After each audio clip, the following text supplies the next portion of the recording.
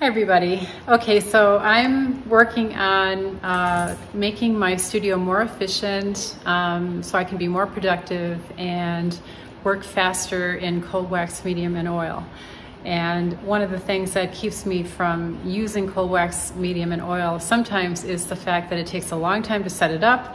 It takes a while to do the cleanup, and then there's the storage issue, like what if you have leftover paint, like a lot of it, and you don't want to put it all onto a slop board, you want to save it for the next day or maybe the next week, and you've got several different palettes you're working in. So I happen to have a lot of colors, oil paints in my studio that I've never even opened the boxes of because back before COVID, I was sponsored by Gamblin Paints, and they gave me, I was able to, acquire quite a selection of oil paints and colors. I was quite well stocked, but I didn't have the time to really do the experimentation that I wanted because I've been teaching so much. But now I'm at the point where it's time for me to break open these boxes and use these oil paints, and I want to be really efficient. So one thing is that, well, I love this palette paper. It's gray.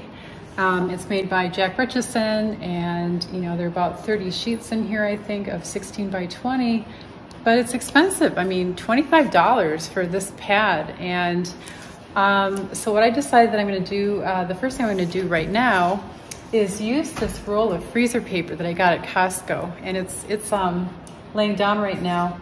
And what I decided was that instead of 16 by 20, I'm going to cut 14 by 18 because this is 18 inches wide, and I'm just going to cut it in 14-inch sections. So here's my mighty board. This is 14 inches, and I'm trying to cut the full width of the freezer paper, which is 18 inches this way by 14 inches this way. And the reason I want them to all be 14 inches is because the other part of becoming efficient and productive and working faster in my studio is that I have a small dorm refrigerator that the width of it is 15 inches. So if at the end of the day I've got palette paper that has gobs of paint on it, all I have to do is cover it with saran wrap and roll it up and store it in my refrigerator, and then I'll be able to use it the next time I paint. So instead of using this expensive gray palette paper, I just got this roll of freezer paper, and I just insert this in here. This keeps my my width at 14, so I know that it's going to fit inside of my refrigerator, and I keep folding it. So I'm unrolling it here, and then I fold it here, like this, and then I just keep creasing it. I've been doing this now for a while, and I thought to myself, well, maybe I should record what I'm doing because somebody else may want to do the same thing. So I'm essentially making my own palette paper. Freezer paper works really, really well because the cold wax and oil, they don't seep through it. And recently I covered my this cutting mat with freezer paper. I was able to mix a lot of cold wax medium with Gelfid gel and store it in 3 large containers, and now they're in the refrigerator. So I'll show you that in a second. But this is all part of my process for really studying color. I guess that's the base of this whole thing, is that I'm trying to learn so much more about color. And part of that is I have to become, have a system that works really, really well. So now I've folded over, gosh, at least maybe 20 of these sheets, and it hasn't taken me that long, and it certainly will not cost me $25 for like this pad of paper. So what I'll do is just cut this off and separate it from the roll. And it doesn't have to be exact or anything, but I just figured that having like a template made from that plastic, or you could use wood, you could use cardboard, but you just don't have to keep measuring with a ruler. So that's a time saver right there. Now that I've got this, you can see that it's been folded over many, many times, right? And I've got it creased on this side, and I've got it creased on this side. Now what I'm going to do is just lay it down, and I'm going to cut open. Well, let me just flatten this out first. So I measured the width of my little refrigerator. It's a dorm refrigerator that was very inexpensive, and you can also get them used. You can get a little bit larger one used at like Habitat for Humanity. I used to have a used one at the Grange, which was more of a full-size refrigerator, but in my studio I don't have that kind of space. I didn't want one that large, but I did want a dedicated refrigerator for just for my oil paints. Nothing else will be in it. So now what I'm going to do is just slice down the creased size of the freezer paper with a sharp blade. Okay, so now there's that. I'm going to throw this away. So that's one half that's been sliced. Now I've got the other creased side, so I'm going to just do that as well. I've got this grid on my surface here, my cutting surface, which is a self-healing mat, which I really like. It's really large, and I use it all the time. So where I do all my cutting, I can line up everything so it's really straight. Okay. Same thing on this side.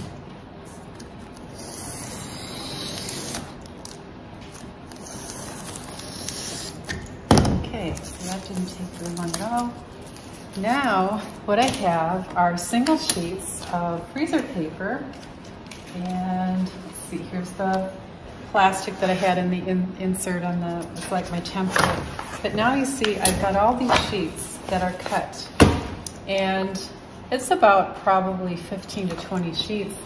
They're a little bit smaller now than what the gray palette paper was, but as you can see, it's just freezer paper and it's so much less expensive. So I'm going to keep cutting those, you know, kind of can do that any time that I have extra time. So another thing that I have been working on is because I love to work with cold wax and oil on Arches oil paper. I do have like lots of 22 by 30 inch sheets. And what I've done here is I've got my measurement for making 4 squares. So what I did was I'm just trying to like get things done ahead of time. So I've got like all these sheets now that are the right size to make a 4 square. I haven't put the tape down the middle or the center or around the edges, but when I do, after I'm done, it's going to look like, this one has the tape around, you know, you can see it just by the way that it's kind of shiny. I think you can see that. But taped on the center here and then around all the edges. And so I've marked the center line and this line. All I have to do is put my tape over that. I can be doing that when I'm watching TV. So I've got like several sheets here, and I'll just keep cutting a lot of those.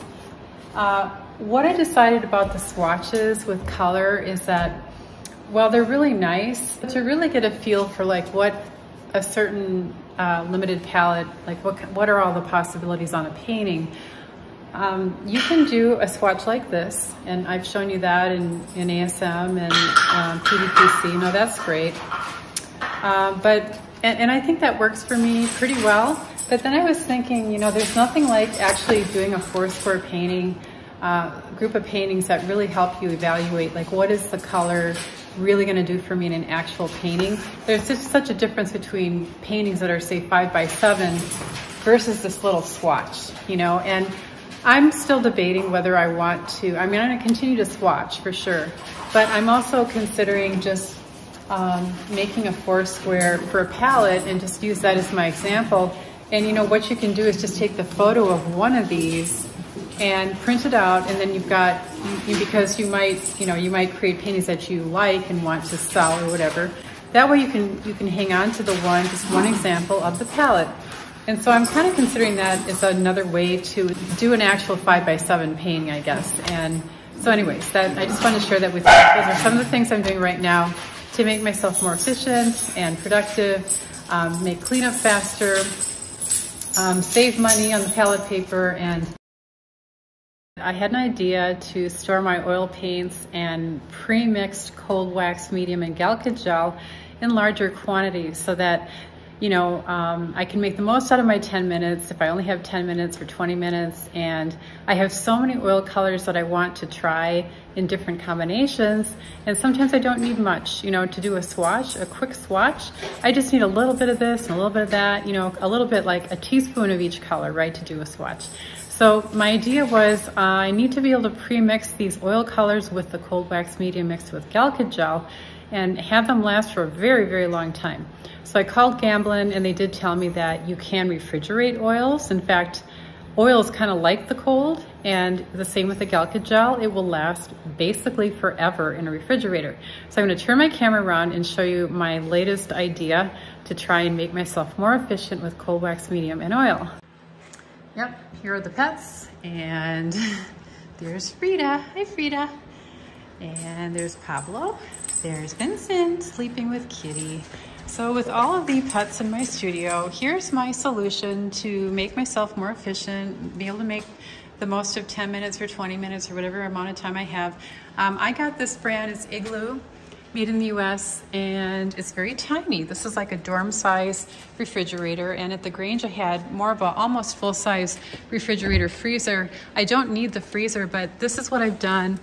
And I've made like larger quantities of cold wax mixed with my G-Gel 3-to-1. I've got 3 of these containers. So there's 1, 2, 3, and these will last a long, long time. Of the colors that I might use a lot, like this is my quick dry white large container. This is almost filled to the top, and it's all pre-mixed with cold wax medium mixed with G-Gel in the right proportion, you know, like that almost 1-to-1. And so if I ever need it, it's already pre-mixed. And the same with my ivory blacks. I obviously always use white and black on my palette. And then I just, warm white is another color that I like to use.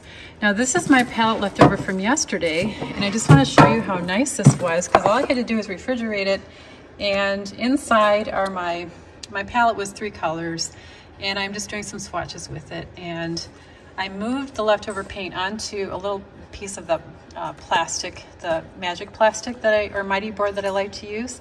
But that's, you know, it doesn't have to be on that. It could be anything. And then I will have leftover palette paper that I just showed you with the freezer paper. And due to the width of this refrigerator, it's 15 inches wide. And I cut the freezer paper so that it's no wider than this. So if I roll it up, I can store it, you know, like on top of this palette, on top of this tray if I wanted to, or just on the shelf. I also have like all this door space. I could probably slip my palette right into here just by rolling it up. So while I do have it on these cards in this tray, which I'll take out right now, I'm going to now move these colors back onto my palette and start painting.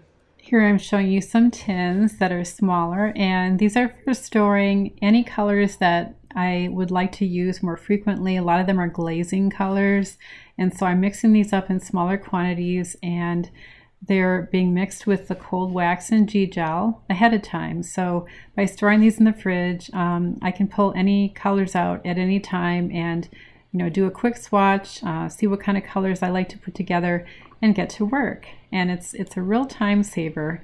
And if you have leftover paint as well, I can add them to any one of these tins as long as the paint is still clean. And then tip number 4 is how to store the metal trash can lid.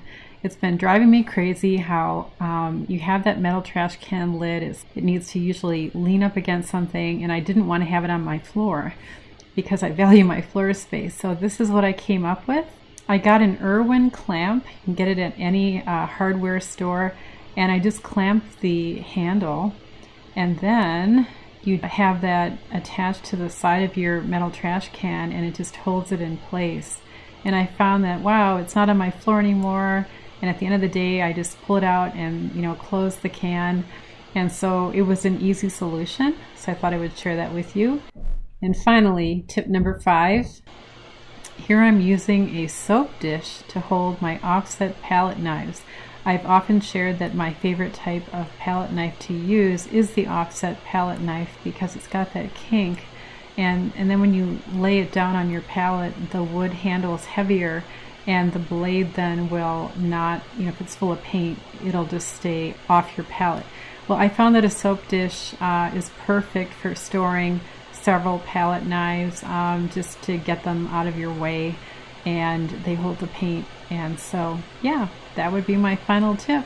And hopefully I will share more tips with you soon if I come up with any. Thanks, everyone. Bye now.